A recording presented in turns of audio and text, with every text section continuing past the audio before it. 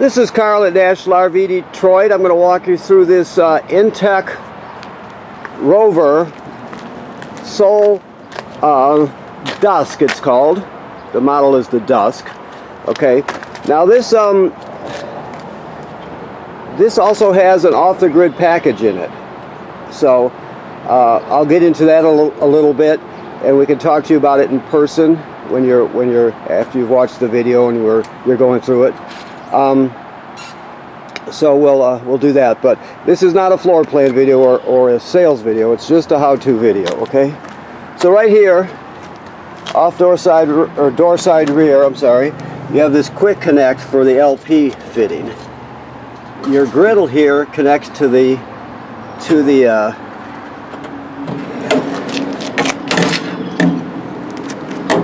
that fitting. So you can see back here, you have this clips on here, and there's the quick connect for the male side of the fitting, which connects, excuse me, right in here. So that's how you get gas to your griddle, LP gas. All right. Also, this has a cooler. This runs on 12 volts. You can remove it if you want and set it elsewhere. It's up to you. And it's strapped in place right now, but you can see it opens up and your controls are all right here. If you look in the next compartment, this is just a dump hose here. This is a cover for this one I believe is for the front. You have a pole for your awning, a crank for your awning I should say. This is a 30 to 20 amp adapter for your shore cord. You get a water hose with it, okay, and a 3/4 inch crank for the stabilizers. You can see your awning up here. You have some power here.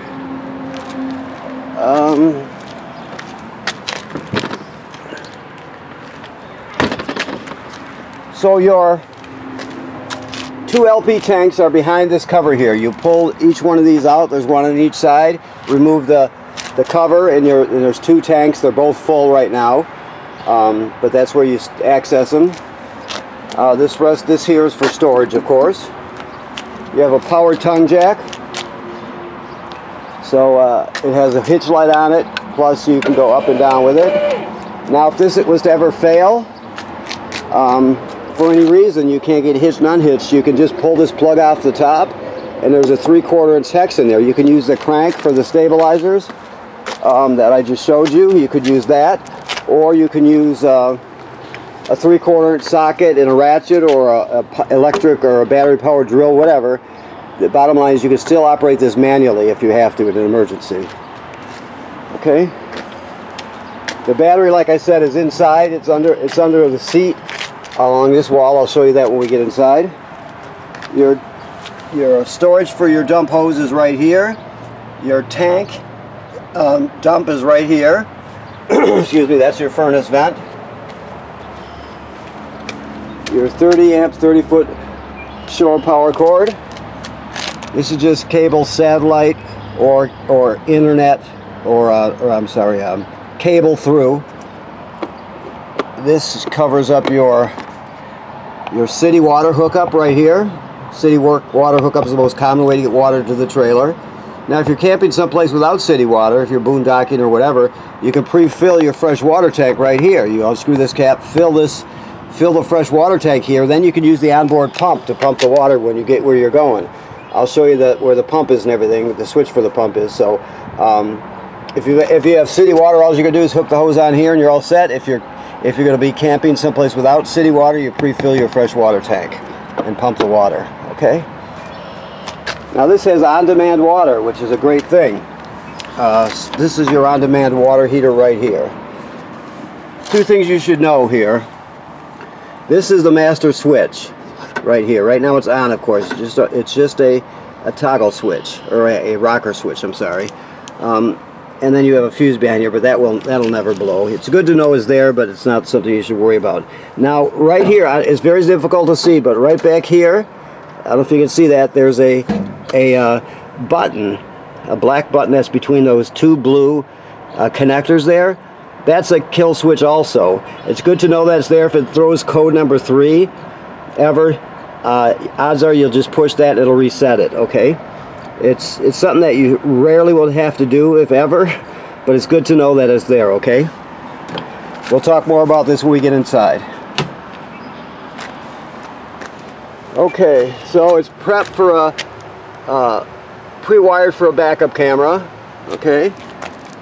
You want to inspect your trailer and your roof on a regular basis. You know, the manufacturer says every 90 days, I believe. Figure a few times a summer. Any place you see caulk from the factory, on the roof, on the sides, you want to inspect it. If you see any cracking or separation ever, you're going to clean it off with the proper solvent, and you're going to use the correct sealant. In this case, it would be, most places would have white Proflex for this. So keep that in mind. You don't want to just use regular caulk from the hardware store. You want to get the correct stuff from an RV place, okay? So keep that in mind. Okay, so let's go inside. We'll do the best we can in here. Okay, so I'm just going to turn this, see if I can. I might have to set the camera down and let you in here if I can't do it that way. Let's see. I have this. The reason I'm going to remove this cushion just to show you your off-the-grid package, okay? Velcro there. Better to just carry these up to the front, but we're going to be working up there too, so I don't want to just have to move them again. So you just pull up this panel here, if you can. Okay, get it out of the way. Sorry about the camera work. Okay, so this is your off-the-grid system here. So you have 3 solar panels on the roof, right? So you have 3 panels. You have 2 lithium batteries wired together for 12 volt output, so it just doubles the storage. They're wired together to double the storage, not to change the voltage. This is your solar charger controller here, okay? This is a inverter. This is a power inverter. Now, inversion is the opposite of conversion. Inversion is taking 12 volt DC from the batteries and inverting them to 110 AC, right? So it's changing 12 volt DC to 110 AC. Some of the receptacles will be inverted. Let's see what this one says. GFCI, they're all GFCI protected. Some will be inverted anyway, so you can use a small appliance like an AC blender or something like that, or a coffee maker. So keep that in mind. These batteries are charged when you're pulling down the road. Your tow vehicle will be charging these batteries. When you're plugged in, your power converter will be charging the batteries, and the 3 solar panels will always be charging the batteries as it can. If you look up here, this is where you turn your inverter on and off, and this is your battery monitor here. Okay, so you'll have to educate yourself a bit on that. It's not difficult. It comes with paperwork, but if you go to their website, I was looking at it the other day. They got tons of good stuff, tons of videos. So this is your power control center here, where it's just a few breakers. Then you have your converter here. So you have 110 AC at these breakers right here. This is when you're plugged into shore power, of course. So these would be just like the circuit breakers you have at home. Then this sends distribution area here sends AC power throughout the trailer where it's needed, and then it converts the rest of the power to 12 volt DC, right? So these are 12 volt DC fuses here, and they're all labeled. So this is also senses what kind of, or how much energy your batteries needs, and it sends 12 volt DC to your batteries to charge them also. So it's a it's an AC distribution center. It's a AC to DC converter and a battery charger. This is your battery kill switch. You see it's on right now. These are just USB ports. Over here you have your typical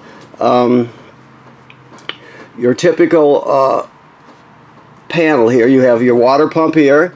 Remember we talked about the water pump. You use that to pump water out of your fresh water tank if you don't have city water. You also use that water pump to pump the water. Then you can you have other tank and line heater here. You have all your battery, your fresh water tank. If you only have one tank, like just a black tank for example, the gray tank it's a standardized panel, so some of the features will not be used if they're not needed. Okay, your battery's fully charged, as you can see. Now this is your controller for your on-demand water. So you can see, you'll just turn it on here. 122 Fahrenheit, which is good. Then we'll come over here. We're running off of water pump right now, right? Because I put water in the tank. So I can show you this. Then we'll turn on the hot water. You hear the pump kick on.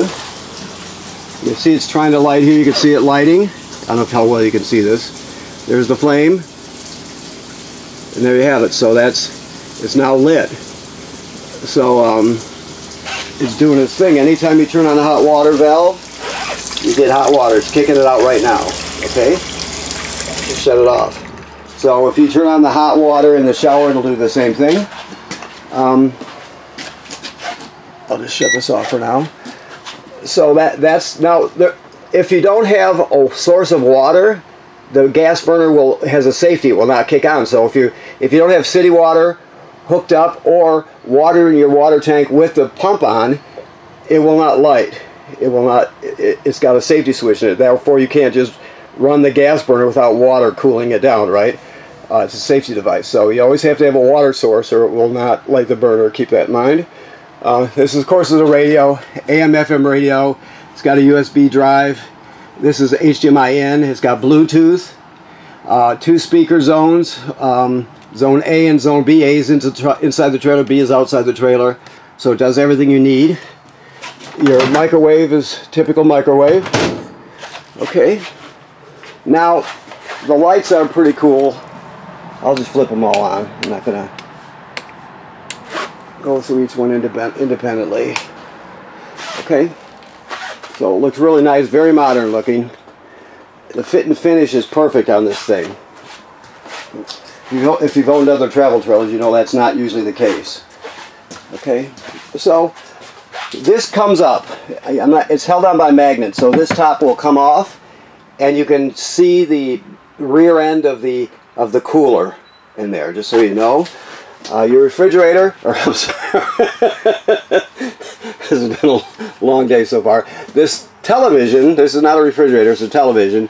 It's on a scissor bracket, and if you pull down on here, you can pull it out, right? And I need 2 hands to put it back in place, but click it back in place when you're not using it, so it doesn't just fly around when you're traveling. Refrigerator. Okay, back to the refrigerator. You not only have the cooler outside, you have this here, which is a refrigerator plus a little freezer. Okay, it runs on 12-volt DC. So the refrigerator, if you have it on going down the road, it'll be running off of the lithium batteries, and the lithium batteries will be being charged by the tow vehicle and the solar panels if it's not a cloudy, dark day, right? But you can always run it with off the tow vehicle's alternator when you're traveling. Okay. I only have a half hour before it starts a new file here, so I have to kind of pick up the pace here. This is your European style shower here. You can see your shower here, the toilet here. The toilet works like all RV toilets in that it's got a flush pedal on it here. You can't use it dry. Dry means using it without chemical and water in it. So it sits right over a black tank. So when you get to the campground, you hook up your power and your water. You come over, you put a dose of chemical right in the bowl, then you'll stand on the pedal, right, like so, and hold it down long enough to put at least a gallon of water in there. You want at least a gallon of water plus a dose of chemical. If you don't do that, it'll get clogged up and it'll also stink really super bad. So you always want a dose of chemical and at least a gallon of water in there when you start off, okay? Also a fan up here, of course. Alright, so I guess I will do this. This is the remote for your 4-speed fan, and it also has an automatic lid on it, so it goes up and down. You can see it like this. Lid's going up. This thing, if you put it on high, it'll just suck the warm air right out of here. So to shut it, because it's already set up to shut it off, I'll just to bring it down, I'll just shut it off. I hope. Yeah, right there. So you can see it coming down. Okay, this is your thermostat. The thermostat is a new model. It's kind of neat. You just push it here and you get it to mode. Mode is off right now, but if you go to cool, that's the air conditioner, that's the furnace, that's a combo. So let's go to air conditioning. Whoops, cool. It'll ask us fan. In this case, we're going to leave it on auto high, but you can just turn it auto low. Let's go to auto low, and then you'll push it again, and it's all set. Now you can set the temperature right here if you want to bring it down to, let's say 66 degrees. Push it again. So anytime you're setting it, you'll push it. You'll pick your mode, click it. If fan is available, like with the propane furnace, fan is not available, so you won't be able to change that, but you still can push it and then go up and set the temperature. So, okay, hopefully that makes sense to you. So we'll do this when you pick up, but we can pull this panel up here. Kind of need 2 people because I'm holding the camera, and it just has some valves under there. You know, you can drain your fresh water tank, which is under here. You can your low point valves are here, where you can open and close them from there. So you can. It's got the uptake hose for the antifreeze when you're winterizing it. You do it from under here. So all that's done from under there. Now you may have really studied this, or you may know this already, and you might know more than I do about it. I just don't know. So I have to assume that you don't, just because that's the only safe way to go with this. But when you get here, you might be able to tell me some things. I'm not sure, but that's the basic tour.